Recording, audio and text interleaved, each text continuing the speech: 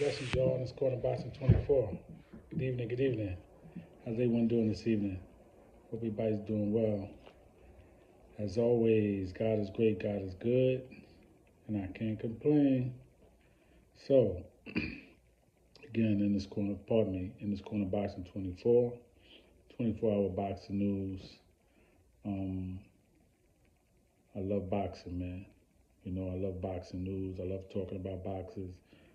And I love talking about boxing and what's really going on. And on this channel, you know, we focus on the truth. We don't make stuff up just for views and to get subscribers and fake news and all that. We don't do that, you know. And because of that, we might not be as popular as everybody else, but we got some credibility, you know, and that's what matters most to me. Credibility and some respect, you know. So, I wanted to talk a little bit about Ryan Garcia and his trainer, Joe Goosen, who had some things to say about the upcoming fight, if it happens, between Ryan Garcia and Tank Davis. So Joe Goosen, who actually trained Ryan Garcia prior, and now they're on their second go-round with each other, and this is their second, going to be their second fight together after his last fight with Javier Fortuna. He talked about Ryan Garcia's power at the 135-pound division, or in the 135-pound division. Now, mind you, his fight with Tank, which is slated for April, is supposed to be at a catch weight of 136. But he says that, Joe Goosen says that he feels that Ryan Garcia has just as much or more power than Tank. He says that, you know, when people see him in the gym, they're amazed at what they see. And he said he has the kind of build that Oscar De La Hoya had when he was fighting at 140, 147. He said he has the physique of a welterweight, Ryan Garcia. And he said he's explosive, you know. And, you know, when you got an explosive punch, it packs a lot of power. It's like thunder and lightning. You know, thunder makes noise, but lightning strikes. So he's saying basically, man, that Ryan Garcia is packing a hell of a punch. Now, but he also said that, you know, you wouldn't want to get hit by either one of them, and either fighter wouldn't want to get hit by the other. So he's respecting Tank's power, but he's also saying that Ryan Garcia has a lot of power. Now, I say the same thing. I never said that Ryan Garcia has more power than Tank because I don't know that. But I do say that Ryan Garcia got power.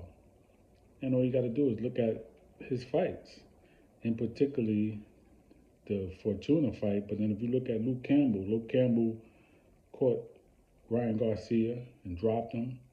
And Ryan Garcia came right back and caught him with that left to the body, man, and he was out. You know what I mean? So he definitely got power. There's no doubt about that. And I do believe that the one that catches whoever first is going to really get tested. And they're going to really be able to see who has the power. Now, I don't know what their game plan would be for Tank, but I would say anybody that fights Tank, if defense is not more than 50% of your game plan, then you might as well call it a night, because he's going to catch you, and then you got to see if you can stand up to it.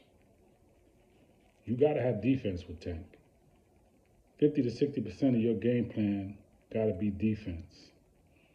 Then you got to have a jab. Okay, then you got to be able to move. You got to have footwork.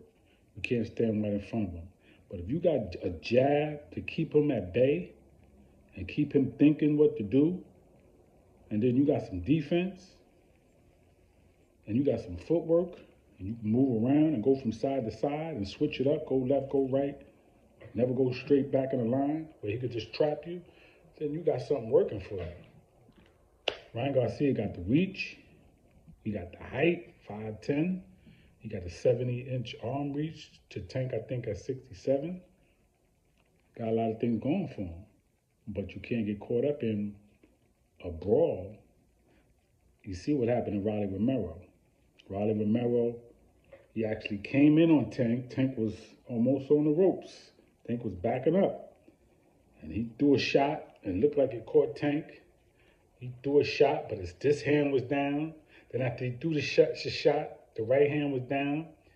And then Tank just timed him because he kept coming forward. And he caught him with that left. Bop. And that was all she wrote. His hands were down. Protect yourself at all times.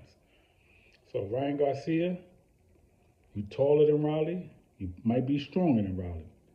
But if you ain't got no defense like Riley, you're going to suffer the same fate. So it's good that your trainer got faith in you. I definitely respect and believe that you got some power with you that Tank is going to need to respect. And I think he does know that. But I also believe he's very confident and believes that he can land his shots. Okay? First up, you got to see how he fares against Hector Luis Garcia, which is not going to be an easy fight. Got to see what happens there. But I do believe that if the Tank and Ryan Garcia get in the ring, it's definitely going to be a hell of a fight.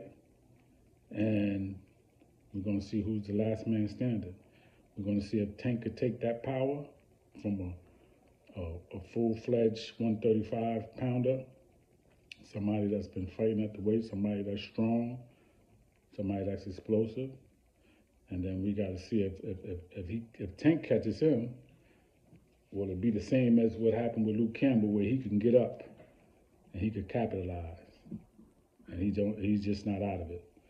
So we just got to see, you know. But again, if you're trying to fight Tank and defense is not in your game, 50, 60, 70% of your game, you got a problem.